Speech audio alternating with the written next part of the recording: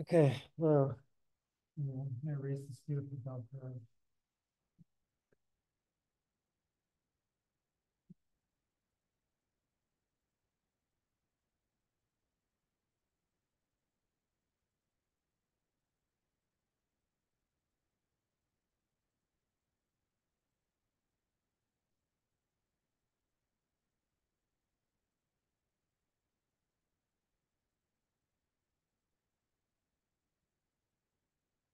Oh,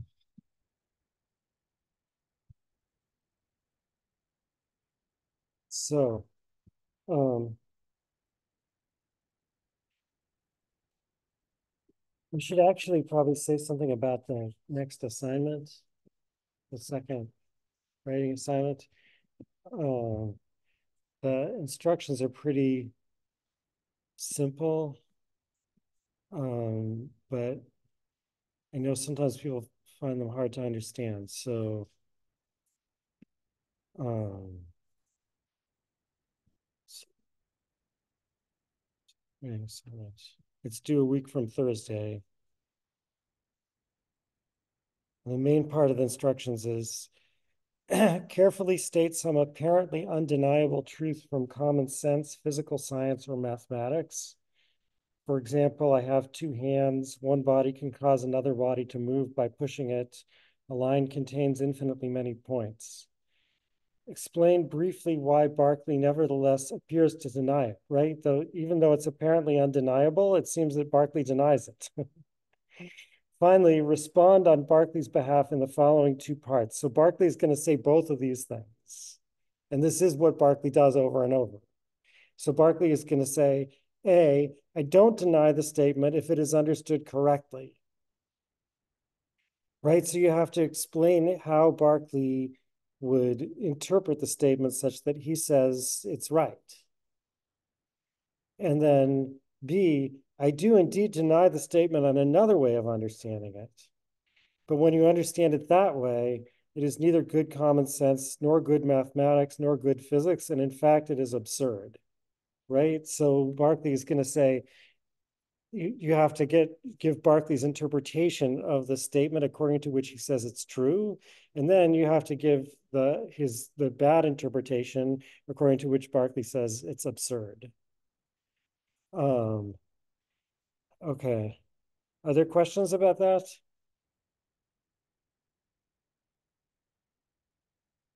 Okay. I know there have been questions about what that means in the past, but maybe those people aren't here. Anyway, that's the best I can do. All right, so I'm going to go on to talk about idealism, right? Which is basically the topic of part one. And again, there is no part two. Um, all right. So, so first of all, let me start with the distinction between a substance and an accident or mode.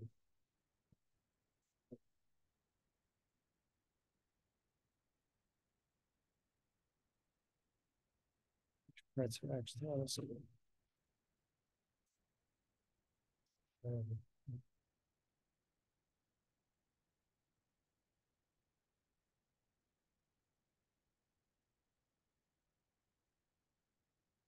So if you're in 100B, you've heard about this um, more than you ever wanted to. But uh, if not, I'll just say, um, I mean, and we saw Locke's version of this, right? That a substance is basically like a thing that has properties. It's a subject of properties. And an accident or mode is basically like the type of property that that thing has. So, like, for example, Socrates is a substance, and the color of Socrates is an accident or mode of Socrates. Is a is a typical Aristotelian example. Of course, we're going to see that according to Berkeley, that's not exactly right. um, but that would be a typical type of Aristotelian example. Um, Also, the substance remains the same while the accidents change, or they can change, right? So like Socrates can change color, he can change size, um, he can change place, etc., and still be the same substance, but only his accidents change. Okay, so Berkeley's basic thought is, and I guess I should say, so an accident is something that can only exist in something else, right? It requires a substance as its subject, as Aristotle says. It's what underlies it. So the word substance itself seems to have also have that etymology, right? Standing under, which a lot of people, including Locke, pick up on. That's not actually the true etymology of it. I mean, that's not actually why the Latin word substantia is used for this, but it's not wrong because Aristotle does say that it's a hypokeimenon, that is a subject, right? Um, so the substance is like provides the support for the accidents. They can't exist except in it. Um,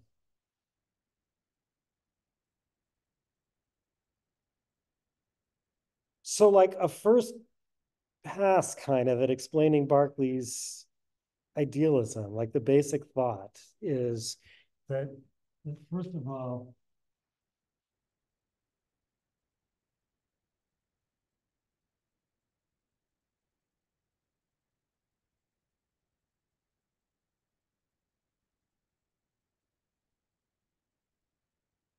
an idea can only exist in something else. Now, this, in what sense of in is, I mean,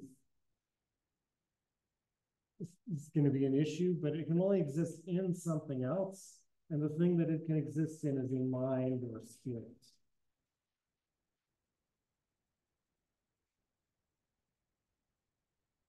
Um,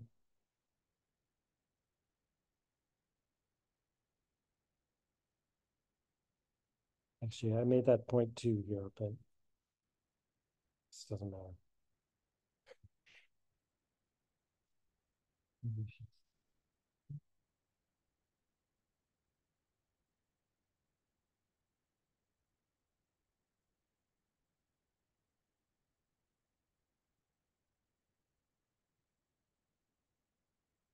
Berkeley uses these terms mind and spirit and a bunch of others interchangeably. Um, and point three is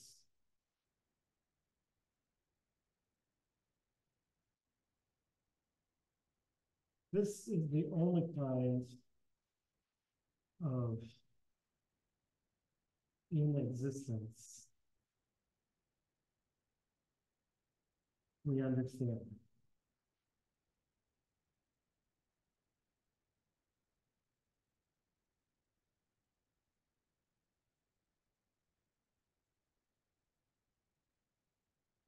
So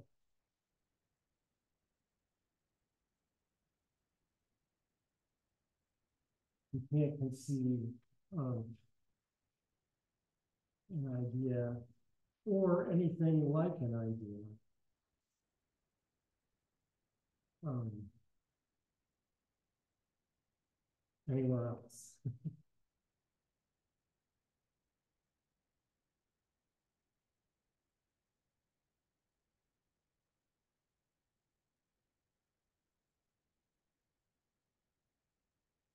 So, right, so what we're saying is like ideas are accidents because they can only exist in something else. As Berkeley says, um, um, this is section 73 of part one on page, bottom of page 51, when he's talking about how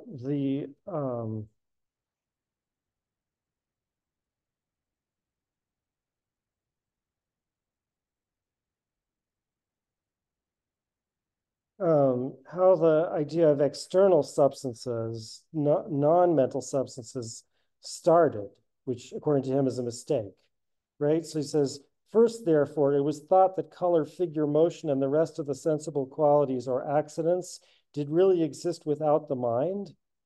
And for this reason, it seemed needful to suppose some unthinking substratum or substance wherein they did exist, since they could not be conceived to exist by themselves. So, right, so the part that's right is they can't be conceived to exist by themselves. The mistake was people thought they were outside the mind, and therefore they thought, well, they're accidents, they can't exist by themselves. So there must be some kind of non-mental substance, an unthinking substance. That was a mistake, but this part was right, right? But what they should have realized is that those qualities are accidents, are ideas, and we know what kind of substance they exist in, a mind. And we can't conceive of any other kind of existence of an accident in a substance. So we can't conceive of ideas or anything like them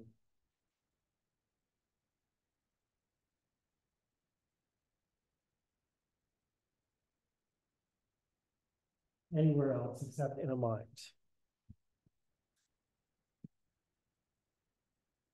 So, like in particular, if you think, you know,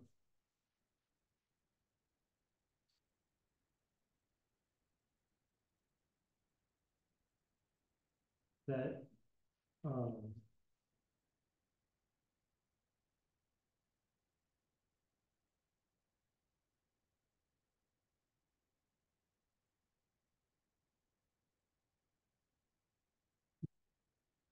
that an idea in the mind resembles the quality in some external body. Berkeley is saying, you don't understand this.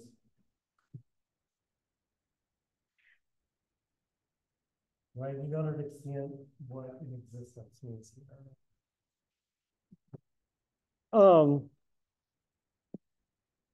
So I'm going to try to come back and make some sense of why he says that. But first, I want to say a few things um, about what it means that there are only ideas, because it doesn't mean that there are no things, according to Berkeley. So, I mean, if thing is,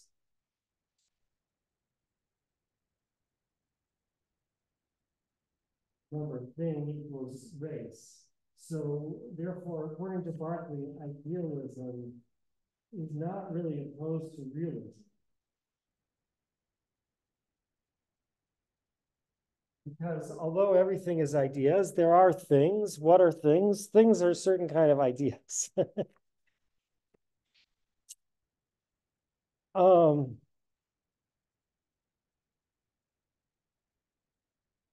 well, there's also another sense of thing. So um,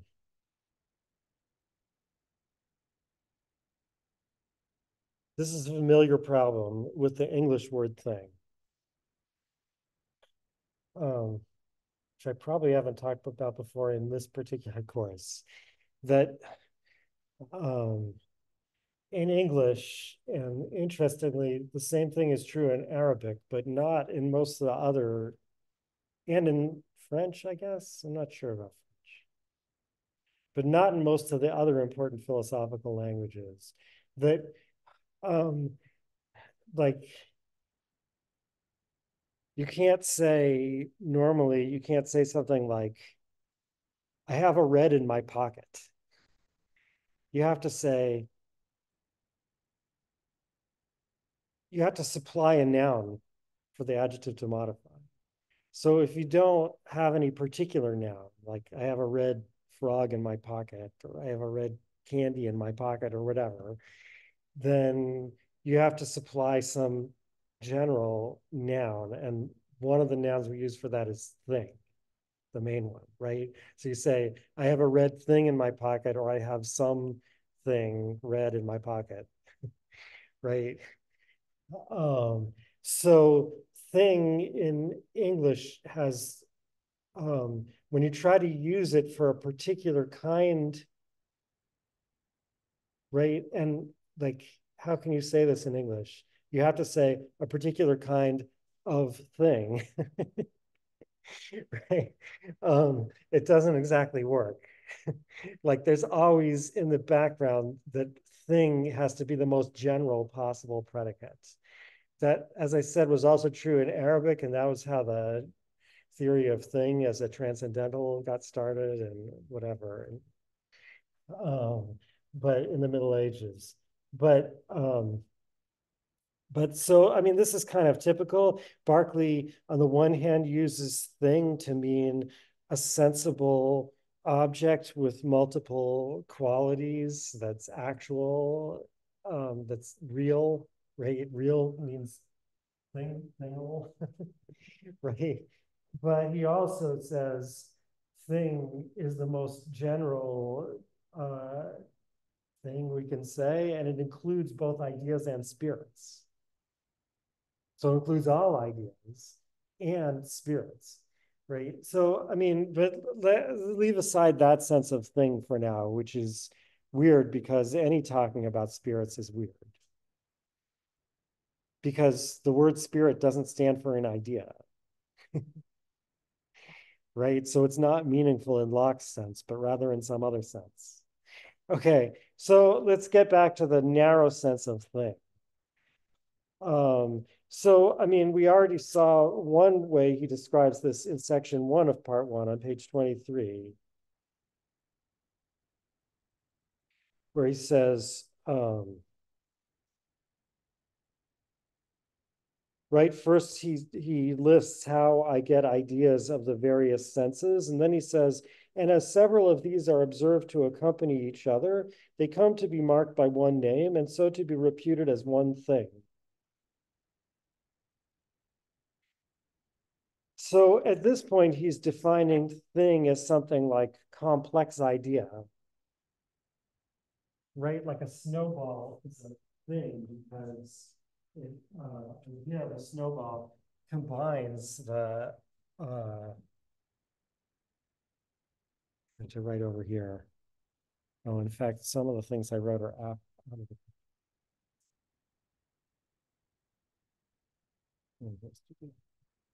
but it worked. Okay.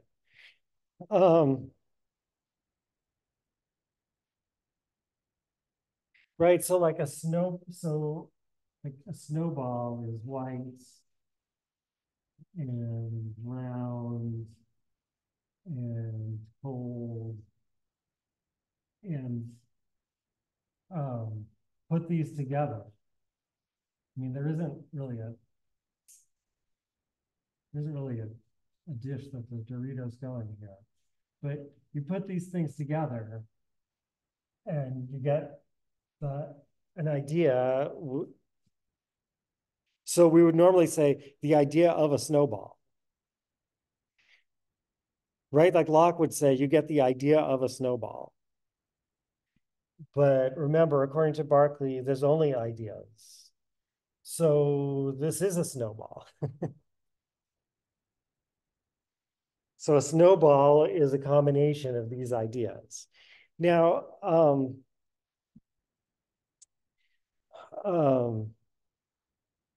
if we left it at that, it would be like, I mean, maybe even in section 1, he doesn't mean that because he starts by discussing sensations in section 1.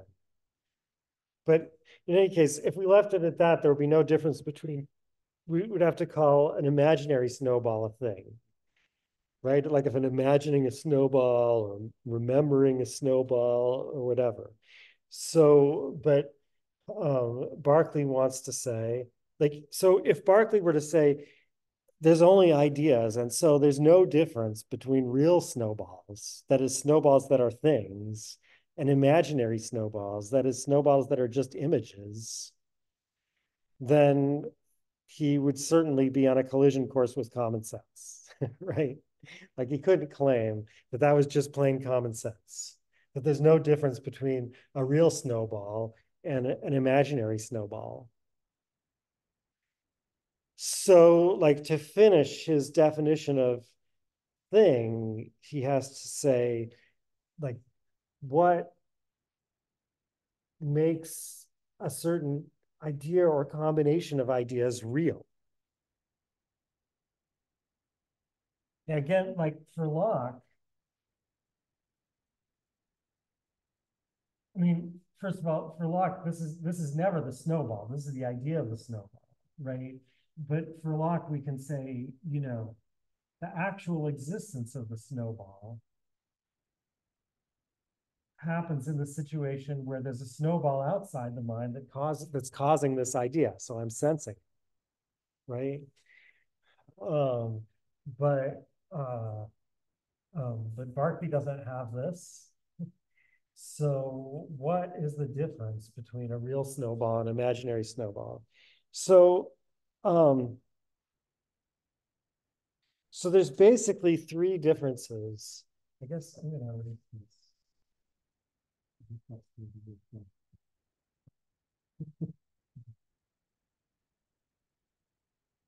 don't usually regret this, but I always think I think I already said that. All right. Anyway, so um, so I mean, a real thing is composed of sensations, whereas an imaginary thing is composed of um, um, and Berkeley doesn't really exactly have a word for this, but because the word for it would be ideas. But he's using idea to cover both sensations and the things like sensations that are not sensations, right? And so he says, um, um, something like ideas in a more proper sense, or mere ideas, or whatever. Sensations, that is things, that is realities, right? Because again, these are the same word, thing and real, um, have these characteristics. First of all, they're not subject to my will.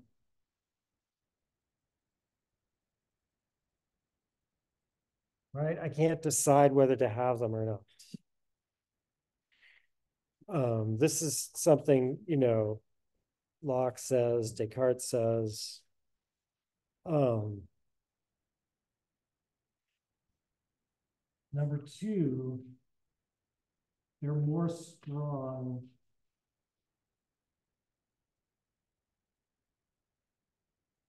and lively. This is kind of a weird one, and this is going to be with us for a long time because this turns out to be really important to Hume also. Um, I mean, you understand what he means, right? Like an imagined snowball is just not as impressive as a real snowball somehow. But it's not easy to say how, right? Because it's not like the imagined snowball. Well, I don't know.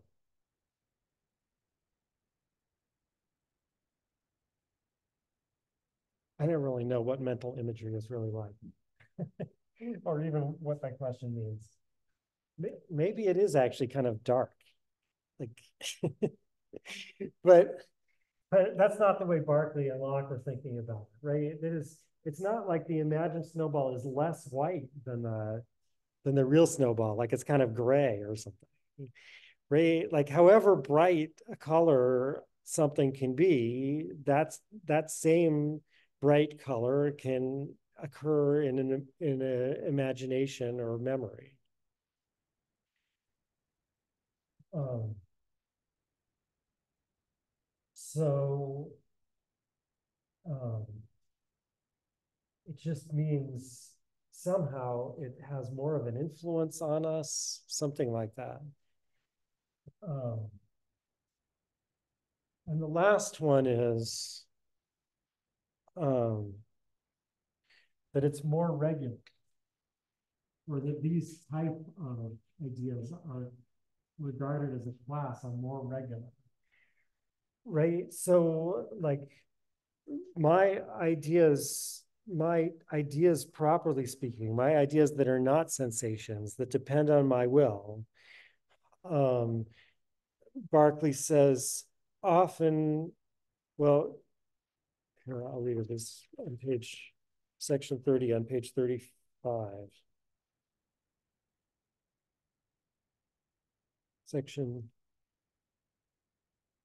There's no section 30 on page 35. Section 30 on page 34. The ideas of sense are more strong, lively, and distinct than those of the imagination. That was this one. They have likewise a steadiness, order, and coherence, and are not excited at random, as those which are the effects of human wills often are, but in a regular train or series. So, like, apparently, as you can see from that last sentence, these two are somehow connected. In fact, the end of the sentence is, should have read the end of the sentence.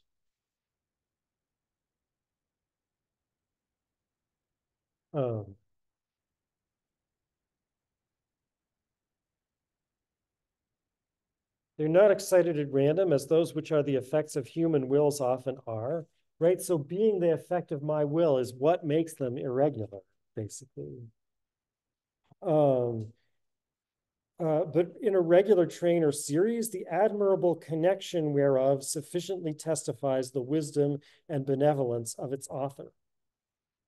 Right? So, like, it's because, or, well, it's not clear which is because of which, or whether they mean the same thing, but it's because these ideas are the effect of a will that's steadier and better than mine, that they uh, display this admirable connection that my ideas don't. I mean, when I say my ideas, we're talking about my ideas completely here, right? These are all ideas in some finite spirit, some human being's mind. But some of them are merely my ideas because they're subject to my will. Like I'm the one who's causing them somehow. So um,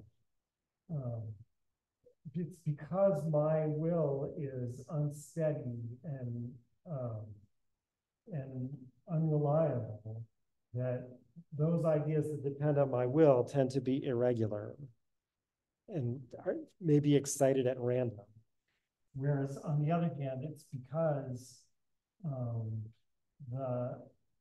these are not subject to my will, but are caused by a more powerful, steady, and reliable will, that they're more regular.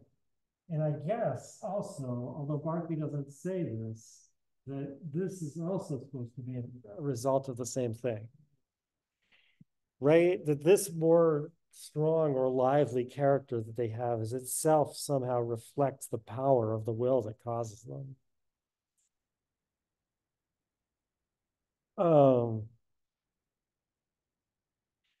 so like, um,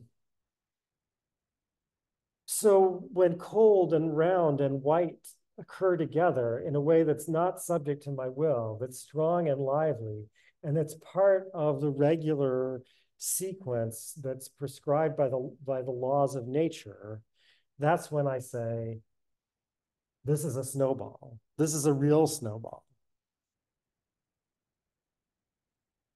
And that's when I should say it, according to Berkeley.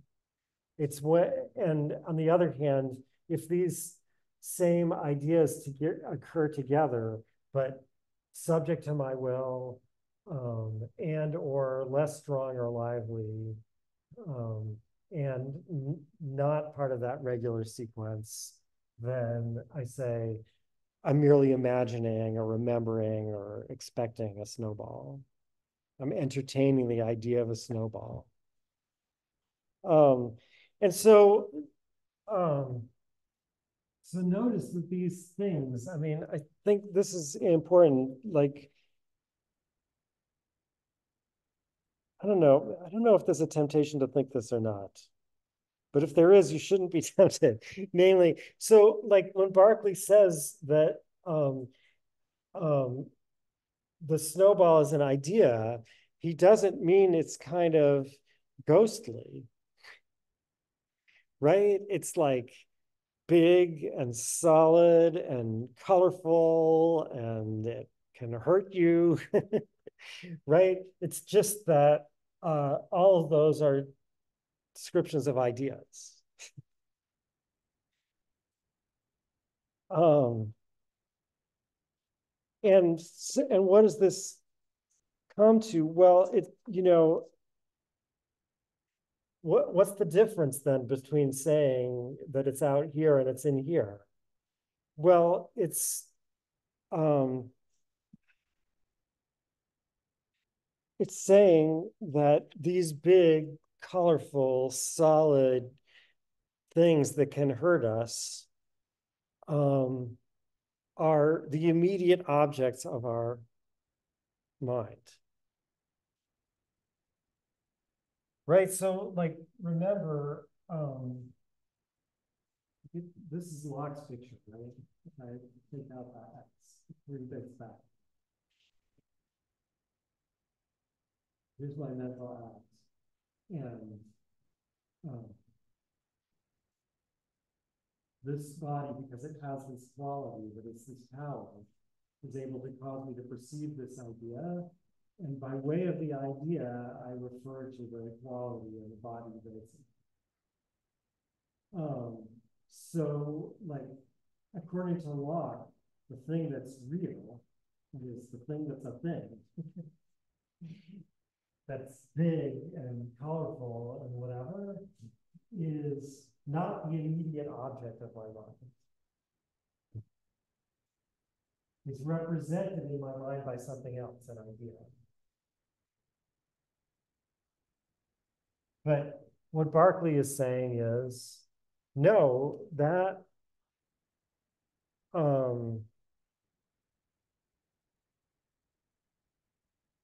thing that can hurt you, make you cold, cause you to perceive white, so to speak. I mean, it doesn't really do any of those things exactly.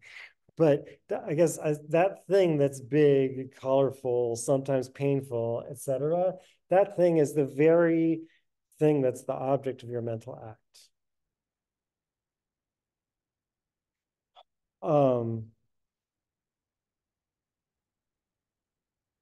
Right? So this is part of his response to someone who says that it's strange to say that we're fed and clothed and etc. with ideas. This is section 38 of part 1 on page 37. But, say you, it sounds very harsh to say we eat and drink ideas and are clothed with ideas. I acknowledge it does so. The word idea not being used in common discourse to signify the several combinations of sensible qualities which are called things. Right? So it sounds harsh to say that we eat ideas and we drink ideas and we dress in ideas because what we eat and drink and dress in are things. That is, they have these characteristics and it's not customary to call things ideas, right? He agrees that it's not customary in ordinary language to call these ideas. But then he says, but this does not concern the truth of the proposition, which in other words is no more than to say, we are fed and clothed with those things which we perceive immediately by our senses.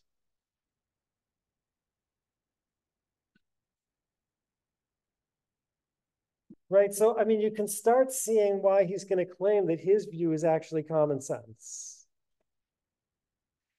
Right? Because he's saying, like, if you ask the spokesperson for common sense, is this a thing or an idea? They're going to say, well, it's a thing. It's not an idea. I don't know if Locke actually always italicizes idea as a foreign word. But apparently Berkeley already thinks that ordinary people use it. I don't know. Anyway, like if you say to them, is this a thing or idea? They're going to say it's a thing. It's not an idea. But then if you say to them, is what you see and feel and taste the very thing that you eat and drink and are clothed by? They're going to say, well, yeah, of course.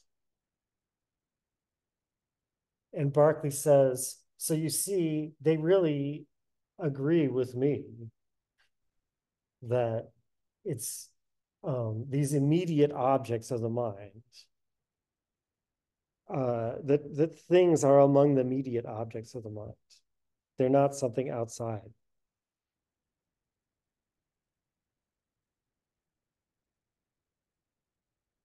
Um,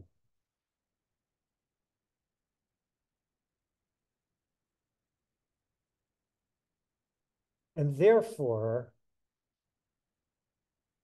they exist in the mind. I mean, that part is not as obvious, right? You might think the immediate object of the mind is something outside the mind. But um, um, well, like I said, I'm going to try to come back and say something more about this. I mean, because this is the basic question of why he's an idealist, right? Why say that the immediate object of the mind must be something in the mind? But I mean, I guess you can start by asking what in means. Um, and um, remember, Locke says, for an idea to be in the mind simply means that it's perceived by the mind.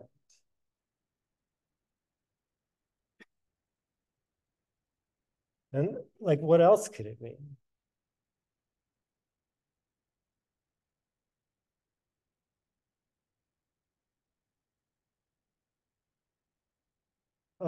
Because it doesn't mean the mind is like a bucket and that snowballs are in the bucket. What does it mean? It means that snowballs are the immediate objects of the mind. That's what it is to be in the mind. So, like, um, the question though, like, that just pushes the question back or changes the wording of the question. Then the question is going to be something like, um, now I do regret erasing that.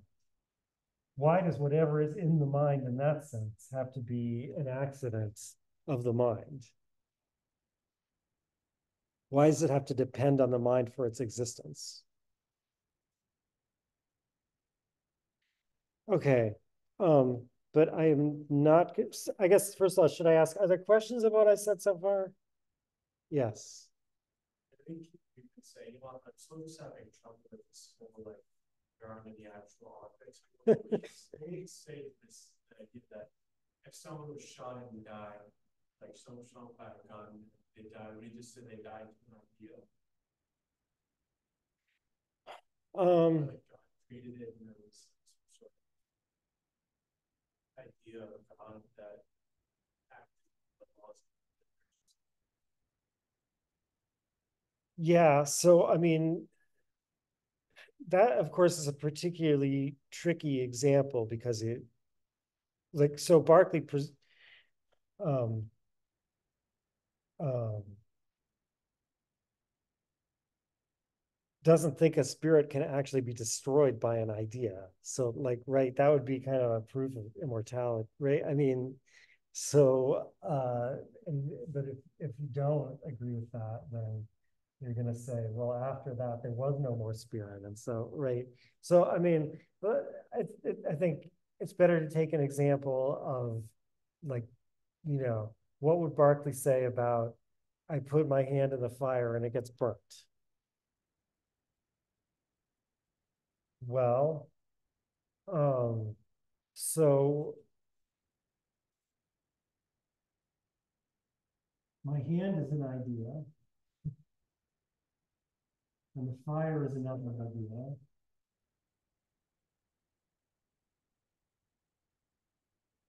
And I mean,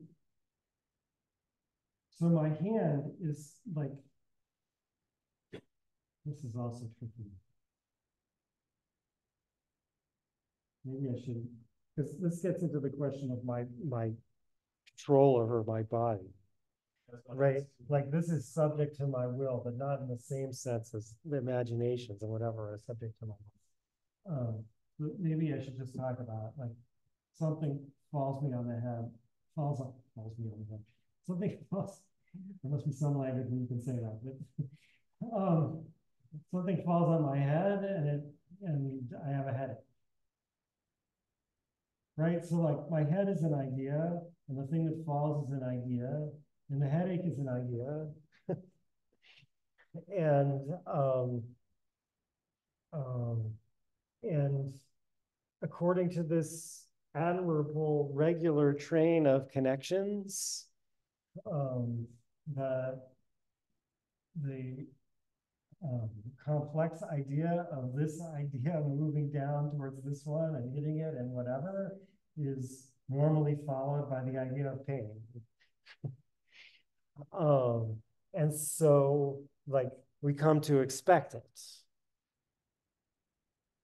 I was just talking in 106 about whether Kant's claim that empiricists can't really make sense of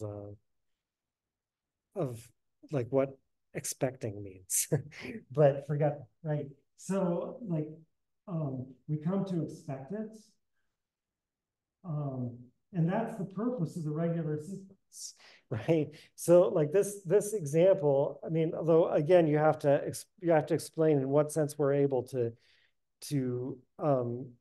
change the idea of our own body to make it do things, right? But if you accept that, then you can see that.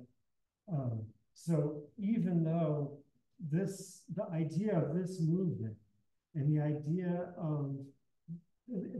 of it stopping when it hits this, and the idea of pain have no intrinsic relationship to each other. There's no visible necessary connection between them.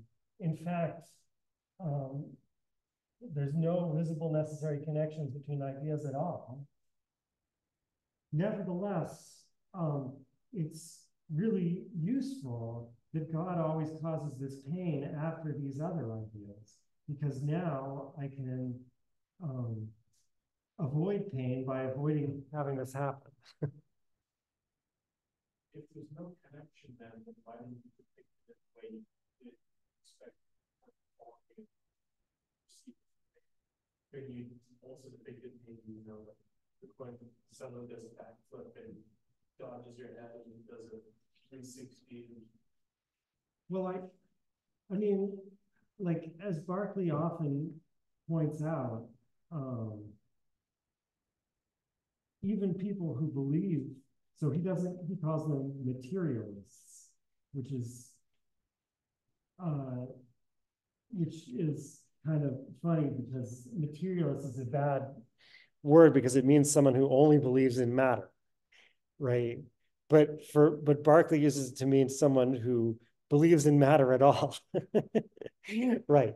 So the materialists, as Berkeley often points out, even the materialists have to admit that by a miracle, God could make the thing do a backflip and not hit my head, or God could make it hit my head and it wouldn't hurt me, right?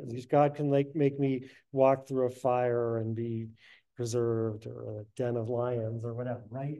So like if we're going to allow God to violate the laws of nature, which he can according to Berkeley, if we're going to allow God to violate the laws of nature, then of course, one way or the other, this isn't going to be reliable. But the point is, since God almost always does follow these laws, right? The sequence is always regular.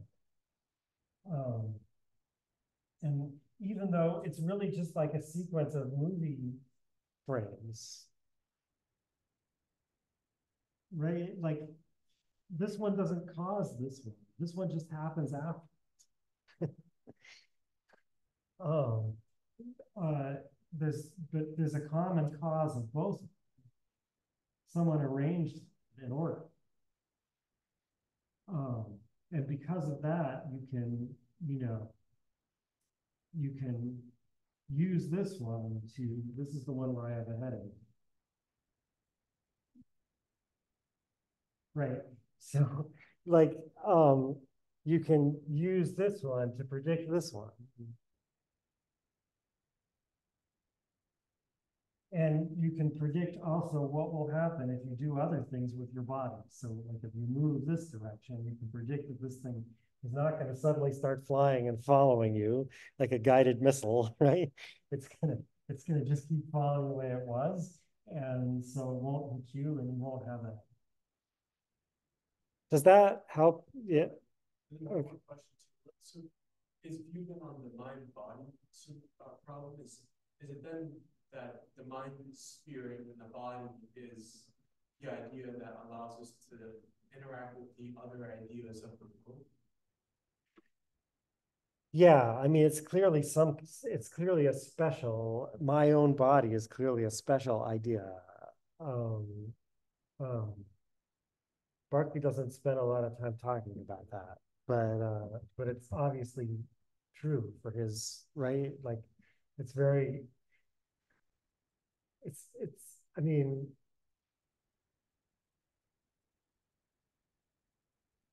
it's, but like, I guess what he doesn't have. So like the idea of my body is kind of special in the way my body is for Descartes or for Locke, right? Like for Descartes or Locke, my body is a special thing to me because I only feel pain in it, not elsewhere. And because I can only directly control its motions and not other things. Um, so, but then if you ask them why, right? Like, what's the connection between your mind and that body? That's the mind body problem, right? Um, they don't have anything to say. Like Spinoza and Leibniz have something to say, although it's weird, but like Descartes and Locke don't really have anything to say about that. So it seems like mysterious. But according to Berkeley, it's no more mysterious than any other regularity here. Right? It's like for my convenience that God has set aside this special idea.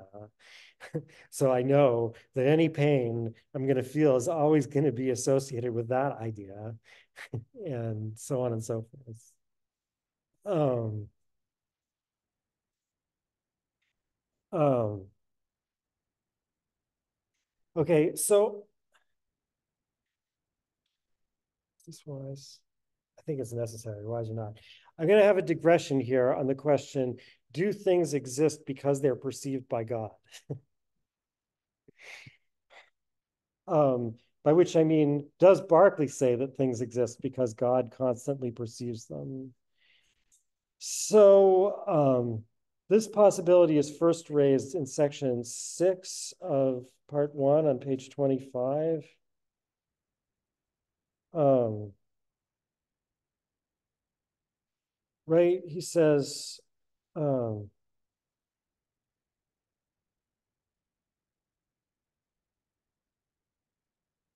all the choir of heaven and furniture of the earth, in a word, all those bodies which compose the mighty frame of the world, have not any subsistence without a mind. Their being is to be perceived or known. And consequently, so long as they are not actually perceived by me, or do not exist in my or do not exist in my mind, or that of any other created spirits, they must either have no existence at all, or else subsist in the mind of some eternal spirit. Right? So he's suggesting, so like the picture is this. I mean, it's hard to draw this picture because his mind's not in space. It's the same problem that you encounter when you get to Leibniz in 100b. Um, these minds are not in space, but I can only draw them in space. You know, like here's mind one, here's mind two. So the thought is that, like, let's say mind one is my mind, and mind two is your mind. So like when I'm facing this way, the table is an idea in my mind. Here's that table.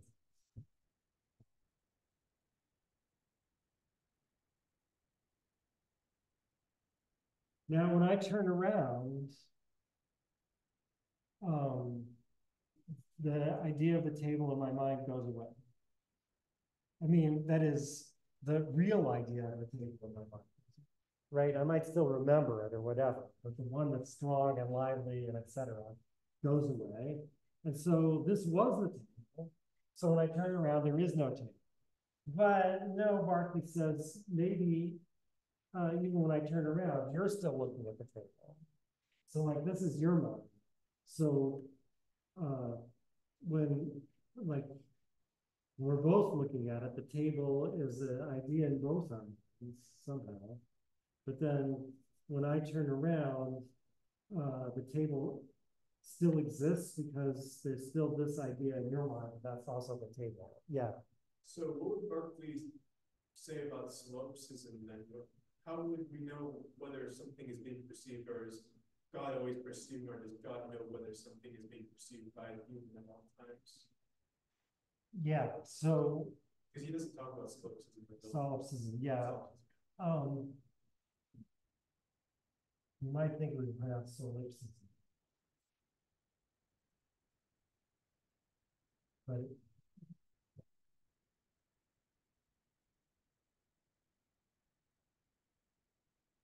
But in Latin, it would be solipsis. Yeah, that's awesome. Yeah. But not in English. Not solipsism. All right. Anyway, but then what if you also turn around or close your eyes or whatever? Now the table's definitely gone. Oh, but what if there's an eternal spirit? Mind divinity. There's an eternal spirit. An eternal spirit never turns around and closes its eyes or whatever, right? So the table is always there. So that's why the table exists. Yeah. So if there's an eternal spirit who is like constantly perceiving, then isn't that like operationally the same as matter? Like, because there's never an instance in which something is not being perceived. And so if everything is being perceived all the time, then it's basically operating the same as if it's. Well, I mean, so first of all, but if by operationally you mean that if by operationally you meant just that it causes the same sensible effects that matter, yes, then of course that's the whole idea, right? And that's why matter is superfluous. Gotcha. Okay. In addition to absurd, it's also useless if it keeps explaining. But of course, this thing, you know, well, should I say, of course? I mean, first of all, I'm going to argue that there is no, that although Berkeley suggests this sometimes, it doesn't mean it seriously, right? So, but let's say for a moment he did mean that. So, like, if you wanted to say this is the real, and this is just an image, you would have to say that this idea in God's mind causes the idea in my mind. But ideas in God's mind would be just as inert as any other, right? Inertness belongs to the nature of an idea. It's not a failure of my mind that makes them inert. So, like, it's not true that this would be the cause of this.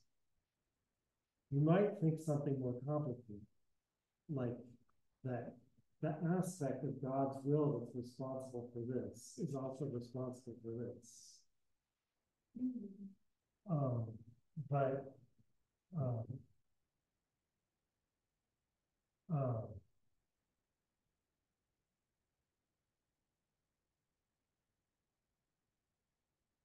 I'll get back to this, but I'll just say that like that would mean that we know some primary qualities of spirits. And that would be equivalent to Locke's view. But that's exactly what Berkeley is going to deny. And actually what Locke himself denies in the cases of minds of spirits. Right? I think Locke thinks that we don't know any primary qualities. No primary qualities are given in reflection. I think I never had a chance to talk about that, but you can kind of see that from the discussion of the will and so forth, where he says that basically that they're bare powers, right? That all the powers of all the faculties of the mind are bare powers. All right. Anyway, sorry, I don't have time to go back and explain more now. So, right. So anyway, this would be the suggestion that the table always exists, because even when it doesn't exist in any finite mind, it always exists in this mind.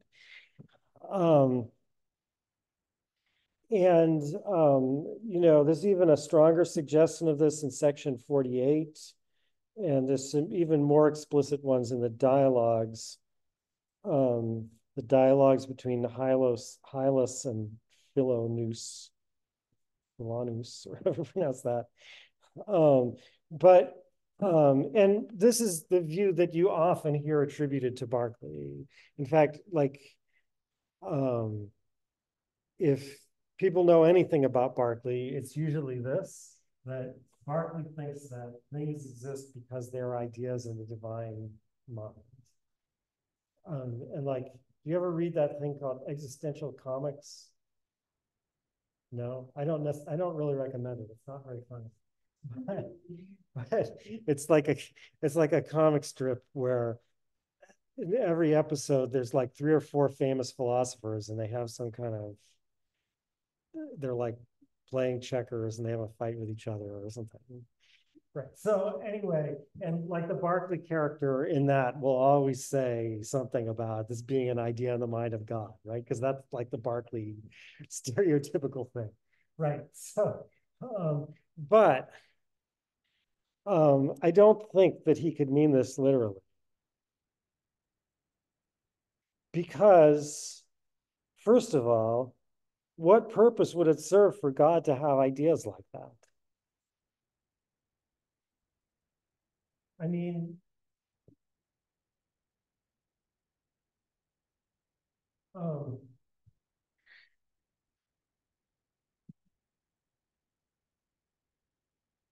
we have ideas as like signs of the divine will. And that is, they're semantic signs of the divine will. They're signs that refer outside of the system of signs to something else, a spirit. That's why we have sensations or complexes of sensations like the table. And then we have our own ideas, because we can make our own ideas into syntactic signs of the divine ideas, right? That is like by going through a chain of our ideas according to certain rules we've set up, we hope to get back to the sensation we're actually going to have. But God doesn't need a sign of his own will.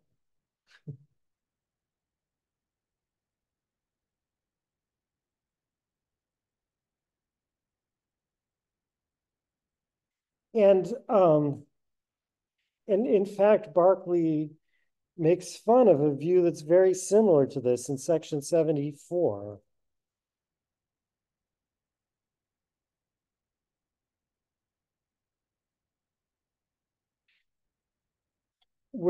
So he's discussing here the view that matter or unthinking substance, so that like the materialist has given up on thinking they know anything about it, basically.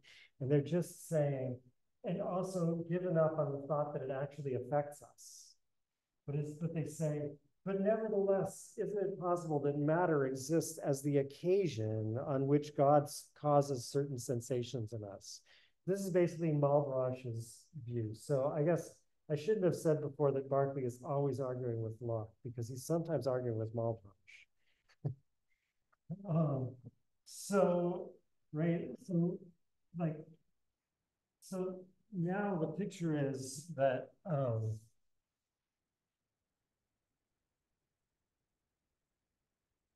I perceive an idea. There's a body that has a quality, but there's no connection between these things except by way of the divine will, right? And it's just that when God um, arrives at this occasion in his conduct of the world, he also causes me to perceive this idea.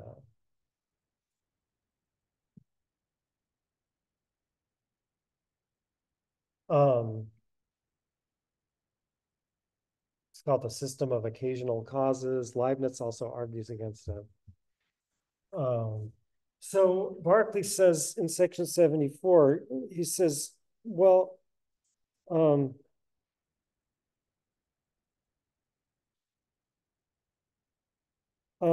what this really actually, what he said earlier about this view is that what it really comes to is that there's certain unknown ideas in the divine mind,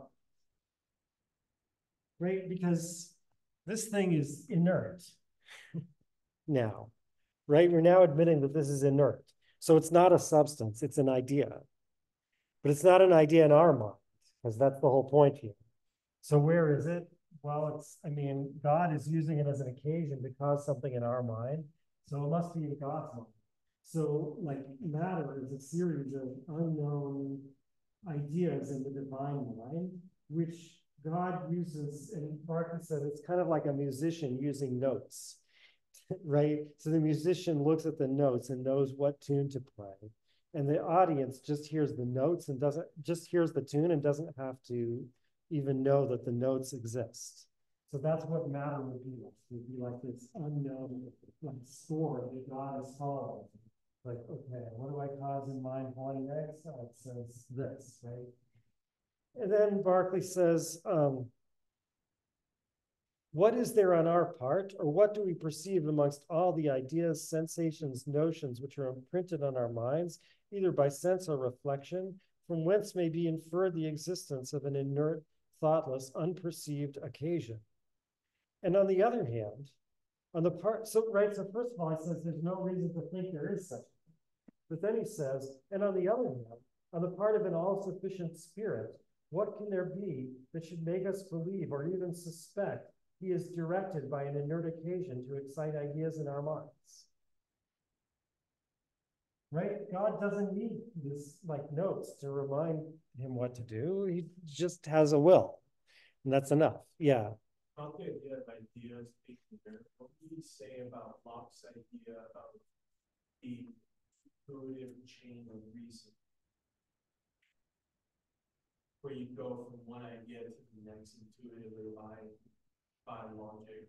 In that sense, it kind of seems like ideas are actively being connected to one another. Unless I'm just well, no, I'm not making that face because you're completely misunderstanding. I'm making that face because I'm trying to figure out exactly what to say about that. I mean, how Berkeley thinks logical reasoning actually works.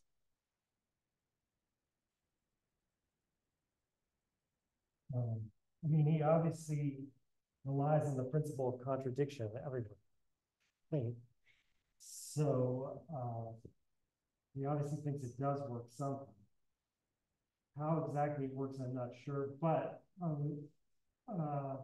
the important thing is that even Locke doesn't claim that the relationship between those ideas is that one causes the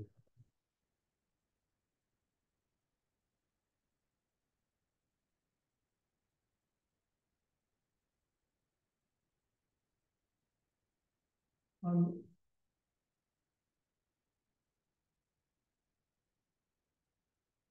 I mean, they can be incompatible.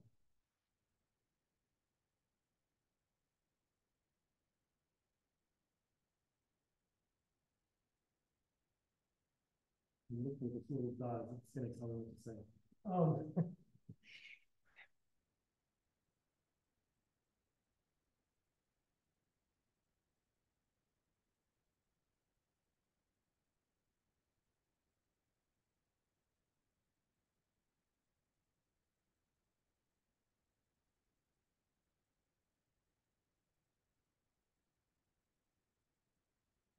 I mean, for one to cause the other would be, on the one hand, like superfluous.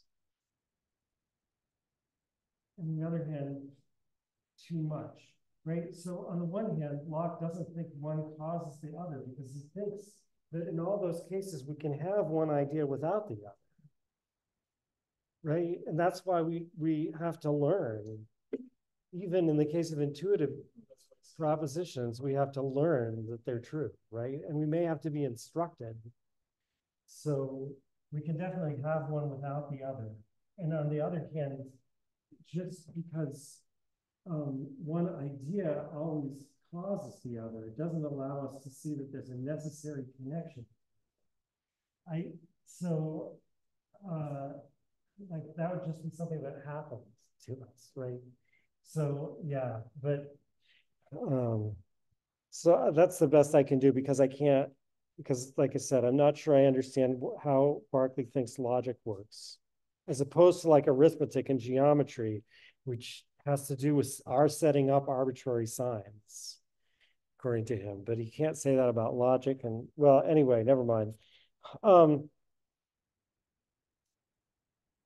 have to get through this quickly or else I'm not going to get to any of the stuff about idealism. So yeah, so I'll just say, right, so number one, by the same token, it seems like God has no use for this supposed idea of a table. It's always there. So it's at a minimum, it's without purpose.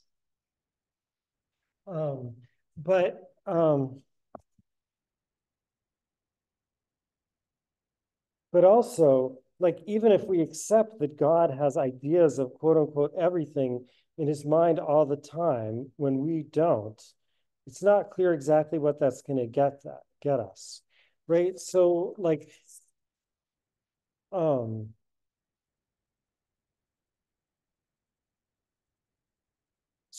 suppose we say that God has an idea of the table in his mind, even when we all close our eyes. So the thought is, first of all, the thought is not that God has the exact same idea that we, right? Because even in this case, that's not true. It's like I'm seeing one side of the table and you're seeing the other side of the table, is the way we would normally describe this. But Berkeley has to describe it by saying, I have one idea of the table. That is, I have one idea that is the table, and you have a different idea that is the same table. So, I mean, there's really two tables, and in the dialogues, he actually says this. It's not that it's just a manner of speaking that we call them all the same table. But still, they're the same type of idea. They have a certain correspondence between them, right? So, but now, if you ask, like, so this idea in the divine mind is supposed to be, although it's not exactly our idea, it's supposed to be like it. It's supposed to have the same color, I guess, or the same shape or something. But what color is it? Right, like, what color do cows look in the dark to God? Right, alluding to the famous saying, in the dark, all cows are black, which Hegel uses to criticize fish topics. Anyway, says that Fichtian absolute is, or is it Schelling?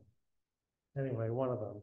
It says your absolute is the night in which all cows are black, right? But of course, the whole point of God is, as Locke says, he sees men in the dark, right? Like just turning off the lights can't make God stop seeing the table, right? So the table, but so when the lights are on, does it look the same color to God as it does to us? Well, I mean, if we made the light brighter, it would look different to us. How bright does the light look to God? Um, and moreover, and uh, um, to different eyes, like eyes of different um, acuity or differently stationed, as Berkeley will say, the table is going to have a different size and shape, right? So like I'm closer to the table than you are. So my table idea is bigger. And also in general, shape, I mean, forgetting just the fact that we're seeing different sides of it or whatever, the shape is different because I see more details. So like if I'm closer to the table, my idea is going to have a different shape from you. How close is God to the table? Right? How close is God's eye to the table? Well, you might want to say God is infinitely close to the table. And so God, so where each of us, right, you see a certain finite number of parts. You'll see Berkeley thinks that visible and tangible ideas are composed of smallest indivisible parts. So you see a certain finite number of parts. I see a larger finite number of parts in the table. So you might think God sees an infinite number of parts in the table. But Berkeley says that an infinite body would have no shape. This is another part of his objection. Again, it's part of his objection to Locke's primary-secondary quality distinction. This is section 47 on page of part 1 on page 41. Each body, therefore, considered in itself, is infinitely extended, right? So he's drawing out the consequence of Locke believing, on the one hand, that a body really does have a shape that resembles the shape of my idea. It's the primary problem. But on the other hand, Locke's saying that the body is infinitely divisible, right? So he says, well, like it's infinitely divisible, meaning that like in itself, it has infinitely many parts. And this is the consequence he draws. Each body, therefore, considered in itself is infinitely extended and consequently void of all shape or figure.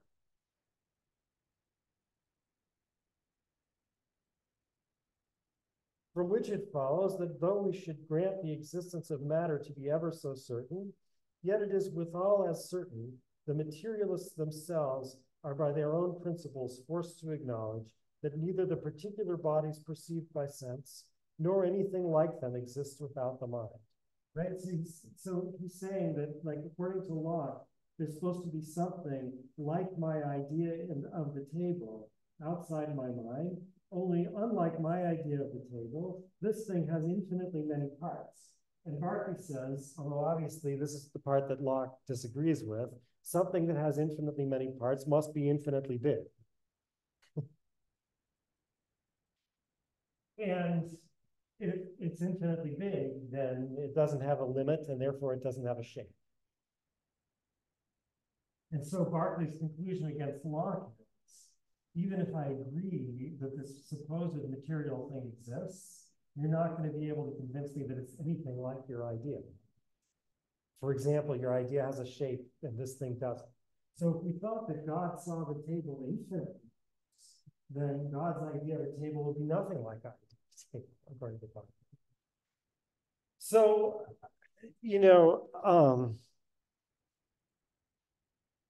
whatever it is, if anything, that God sees, by the way, why think that God has the same senses?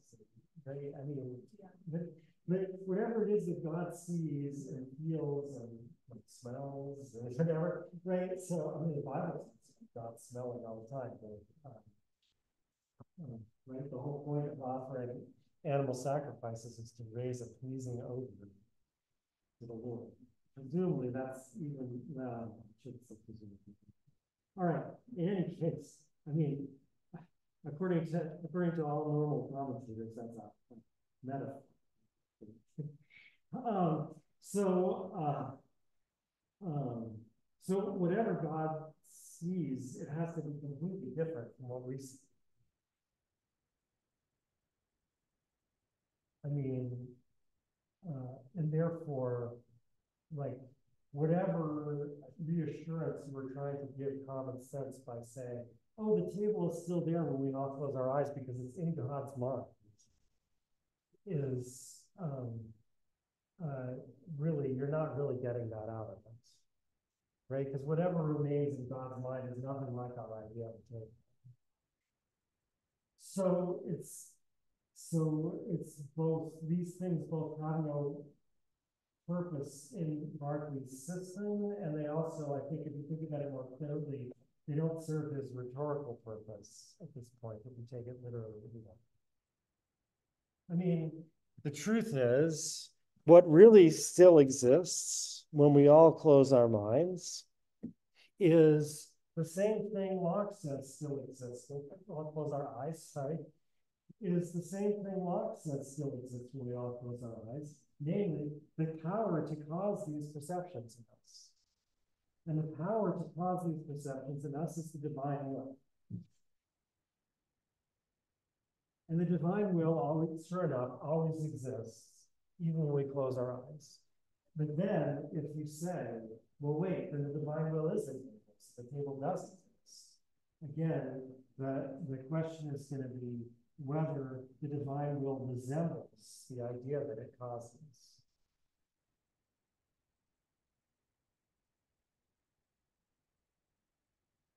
And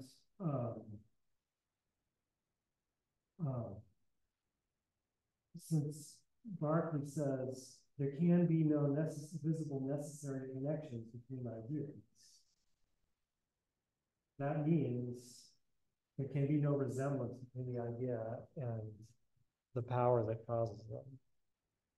Right? There can't be an analogy or isomorphism between the divine will and that details of this activity. So the idea is a sign of the divine will, but we don't learn what the divine will is like in the sense of developing a picture of it. And that's why it's not a table or a tree or anything else. Although it's the power that causes us to perceive all those things.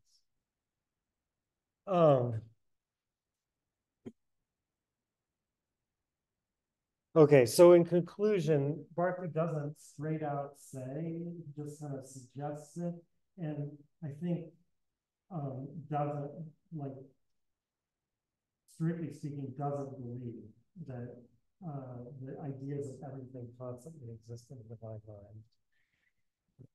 mind. Okay.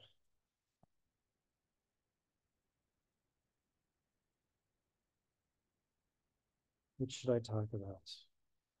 Spirits. I have to talk about that. Argument against the existence of matter. I have to talk about that. What makes the realists or materialists go wrong? I have to talk about that. And yet I don't have time to talk about all of them. Oh, well. So much for odd implies can. All right. I'm just going to start talking about spirits and see what I get to. I might be able to just make up some of it next time.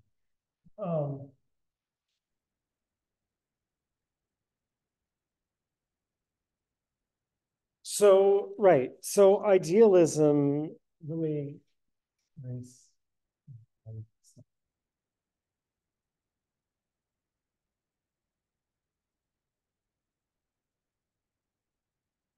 So idealism means that things all have their existence in a mind or spirit. But what is a mind or spirit?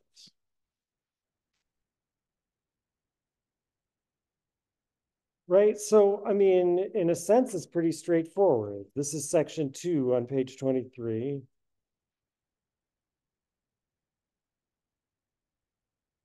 But besides all that endless variety of ideas or objects of knowledge, there's likewise somewhat something which knows or perceives them and exercises diverse operations as willing, imagining, remembering about them. This perceiving act of being is what I call mind, spirit, soul, or myself. Um, so a spirit is not an idea.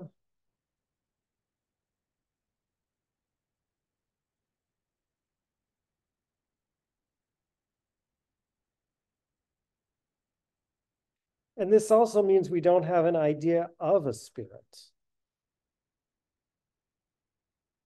Um, so the spirit is not an idea.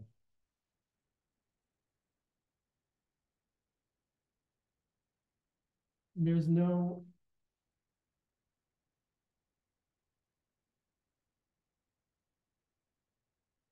of a spirit because, like, according to Berkeley, what does having an idea of something mean?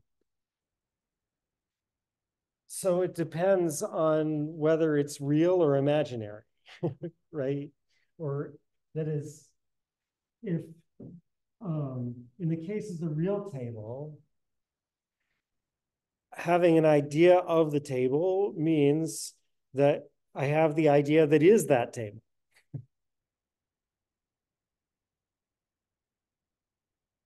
Um, but in the case there is no real table, but I have an idea of the table, that means that one of my own less lively, less regular ideas that depends on my will stands for the table.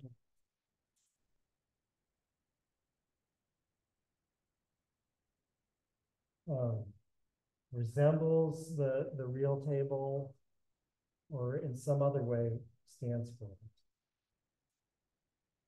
So, like, since the spirit is not an idea, I can't have an idea of a spirit in that first sense, right? That would mean that the spirit is an idea that I have, but a spirit is not an idea. And since uh, uh, and the second sense is also ruled out because that would have to mean that my idea somehow stands for or resembles the idea that is the spirit, but there is no idea that is the spirit. I mean, of course, in a strict sense of idea of. So if my idea of, again, this is, I feel like, I don't know why I haven't got a chance to discuss this in an organized way. I did when we talked about Locke's view of language, the difference between a semantic sign and a syntactic sign, right? So if, like, strictly speaking, idea of would mean the thing that's not an idea that the idea points onto. That's the semantic. That's the idea as semantic sign. So in that sense of idea of, every idea is the idea of a spirit. That's the only thing ideas are ideas of, right? They all refer me to the will of the spirit that caused them. Uh, and in that sense, I don't have an idea of a table or a tree or anything like that. Those are ideas, but I don't have ideas of them, right? But I have all those is like the table is an idea of the divine will, and the remembered table is an idea of my own will. Um, so, but uh, but in the ordinary sense, where we say I have an idea of a table, I have an idea of a tree. In that sense, I don't have an idea of a spirit. Um,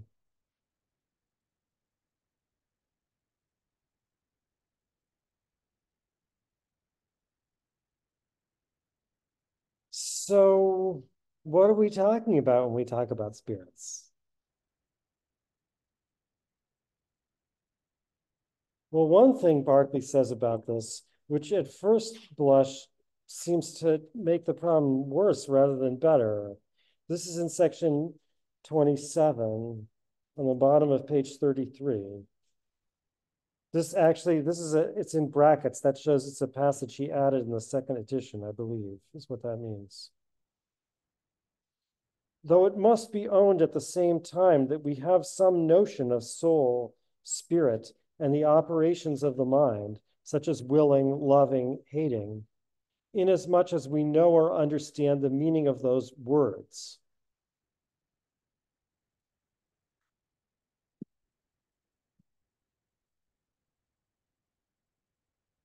So how does mentioning the words help? Right? Like I was asking you, what are you talking about when you say, in addition to ideas, there are also spirits? Um, do you have, how can that mean anything if there's no idea that it stands for? And Berkeley says, well, but we understand what the word means. I mean, like I thought the whole idea here, so to speak, was we were going to consider ideas bare without bringing in our words, right? Remember all that stuff in the introduction about that? And now all of a sudden, when we get to this very important thing, the only kind of substance we know exists, the only thing that our ideas really represent, et cetera, a mind or a spirit, and we ask, what is this, Berkeley? And he says, well, you understand the word.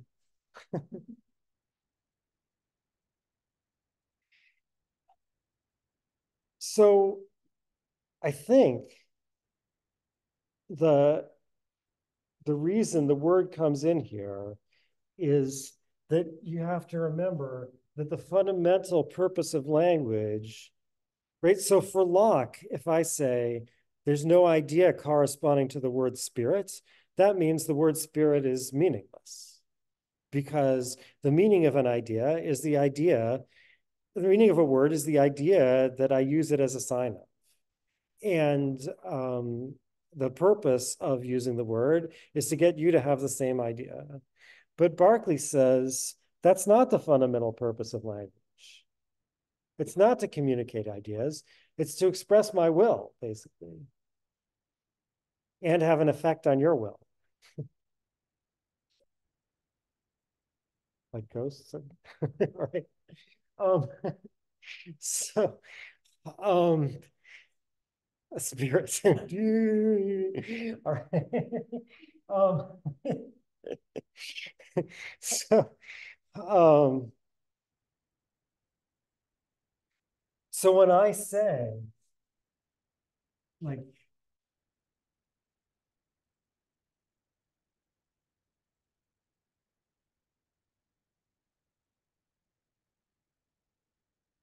I mean, so first of all, so remember why Berkeley says this in general, right? Like, if I say, give me the gold, then what I want is for you to give me the gold. And by saying it, I express my will for you to give me the gold. And I hope to affect your will to make you give it to me. And if in the meantime, part of how that happens is that it excites the word gold, the idea of gold in your mind, fine. But if not, also fine. I don't care, right? That wasn't the purpose. Um, so like now in this case, there is no idea corresponding to the word spirit. And there is no idea corresponding to this word in existence. But when I say this, I express my will.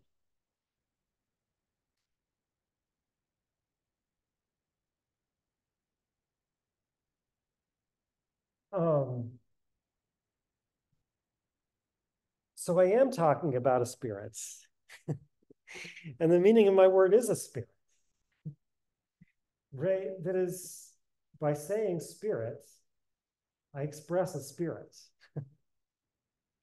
And really, that's true of all my words, right? But it's just in many cases, I express the fact about my spirit that consists in there being a certain idea. But in this case, there's no idea. I just express it directly. And why do I say it to you? Well, presumably to affect your will somehow, right? So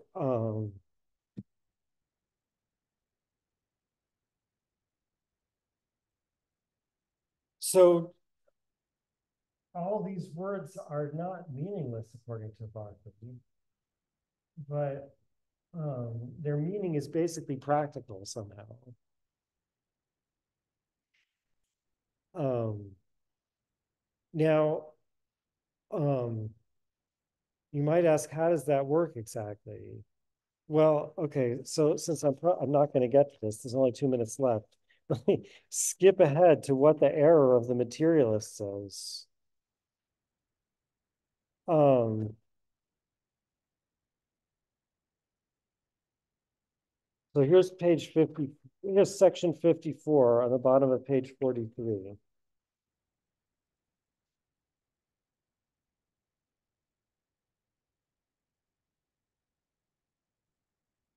So he's dealing with an objection there, right? He's dealing with the objection that says, um, doesn't all mankind believe in the existence of matter? And isn't that an argument that you must be wrong, right? How could they all be wrong, and you're right? And he says, I answer first that upon a narrow inquiry, it will not perhaps be found so many as is imagined do really believe the existence of matter or things without the mind. Strictly speaking, to believe that which involves a contradiction or has no meaning in it is impossible. So he says, strictly speaking, no one believes in the existence of matter because it involves a contradiction and no, you can't believe it. But then he says, in one sense, indeed, men may be said to believe that matter exists. That is, they act as if the immediate cause of their sensations, which affects them every moment and is so nearly present to them, were some senseless, unthinking being. Right? So they act as if, in another place, he says that we erect material substances as a screen between us and God. Right? So it's a defect in our will. We don't want to act as if God is always watching us, as if God is right there. We want to put something else in between. And so when you say something like, God is the immediate cause of all sensations, right? So, like,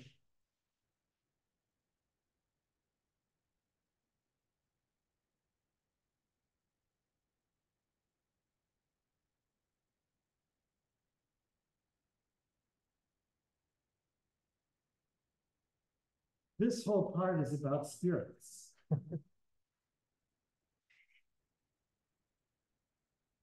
Right? This isn't an idea, and although immediate and cause might convey an idea in some context, here they don't. This is about the power of a spirit, not an idea. So why am I saying this to you? Well, it's the opposite of the reason the materialist says the opposite, right? That is, the materialist says God is not the immediate cause of all his sensations. In fact, maybe God doesn't exist, right? So what that means is you can act as if God isn't there. And Berkeley, what he means in saying this is don't act that way. Or, I mean, I shouldn't say that's what he means, but that's the effect of it. Okay, I'm out of time. So I will hope to say more about the arguments for idealism next time, I guess. See you then.